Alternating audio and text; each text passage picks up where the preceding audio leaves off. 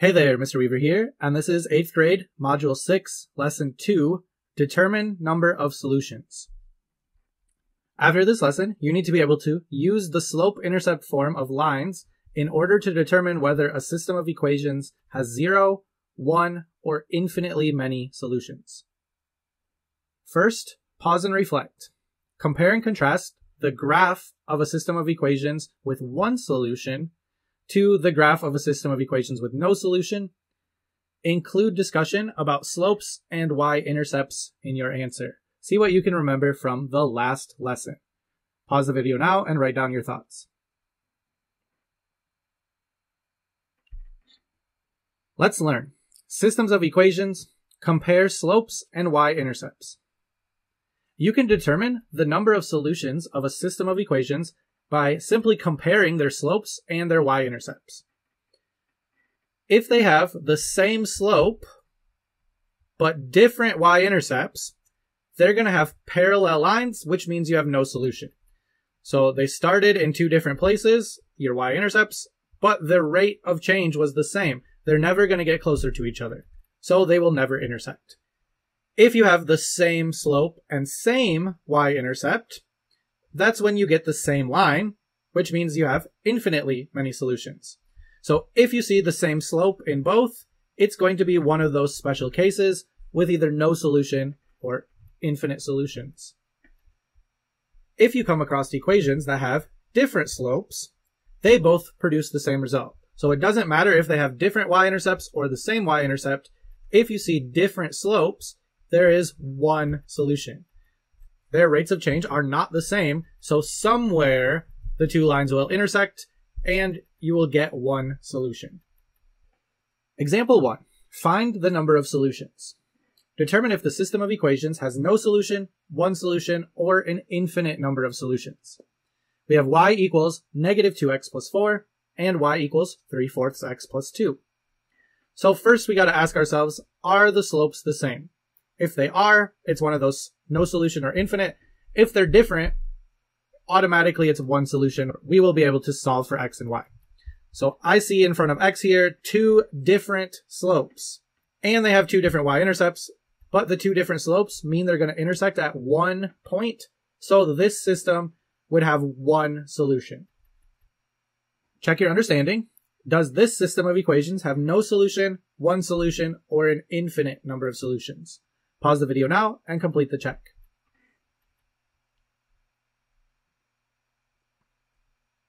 Check your answer. This has one solution. Our slope here is 3. The slope here is hidden in front of x at negative 1. They are different slopes.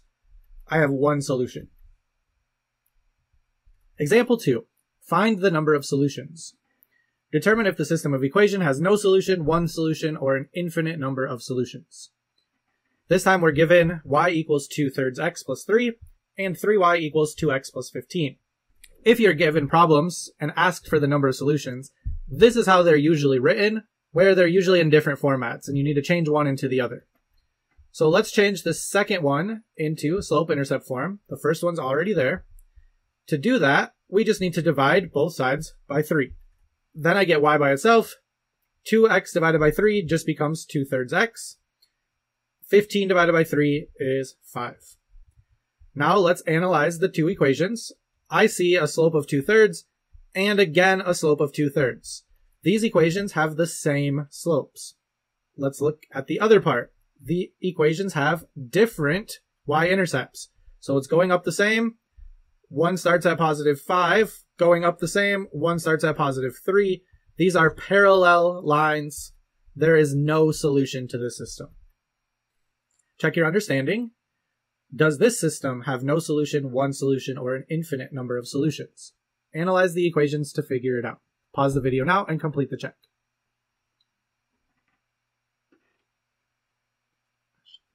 Check your answer. This one has no solution. If I add 9 to both sides here, I end up with a slope-intercept form, y equals negative 2/5 x plus 9. This one has a y-intercept of 0. Same slope, but different y-intercepts. They would be parallel lines. There's no solution. Example 3. Find the number of solutions. Determine if the system of equations has no solution, one solution, or an infinite number of solutions.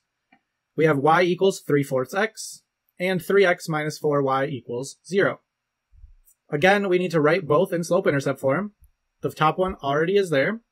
So let's get this bottom one. We can subtract 3x from both sides. Bring this down. We're left with negative 4y equals negative 3x. Divide both sides by negative 4 to simplify it. This gives me 1y. Negative 3 divided by negative 4 becomes positive 3/4 with the x. Now that we have them both in slope-intercept form, let's analyze them. I have the same slope, and neither of them show a y-intercept. They're both at 0. So they have the same y-intercepts. These lines are the exact same line. So one graph would be directly on top of the other. This system has infinitely many solutions. Check your understanding. Does the system have no solution, one solution, or an infinite number of solutions? Pause the video now and complete the check.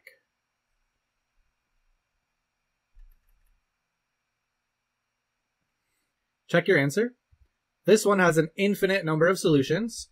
For the top one, if we add 8 to both sides to get it into slope-intercept form, y equals 2x plus 8. For the second one, to get into slope-intercept form, I would need to divide both sides by 2. That gets y by itself. 16 divided by 2 is 8. 4 divided by 2 is 2 with the x. Then switch places of these. I end up with y equals, the switch of place gives me 2x plus 8 as well. Same exact equation both times. It was an infinite number of solutions, since this is the same line. Take time to pause and reflect. Look back and review examples 1 through 3. What are some steps you could take to determine how many solutions a system of equations has? Pause the video now, write down your thoughts. Example 4. Analyze systems of equations. A system of equations consists of two lines. One line passes through 0, 4, and 3, 2. The other line passes through 3, -3, and 9, -7. Determine whether the line through the first pair of points intersects the line through the second pair of points. And again, the intersection is going to tell us if there's a solution, so finding if they intersect would help us to tell if there would be a solution or not.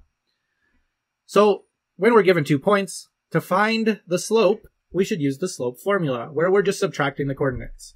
So the y values subtracted of the first part, we can do 2 minus 4. Since I did this second coordinate first, my x coordinates, I need to do 3 minus 0.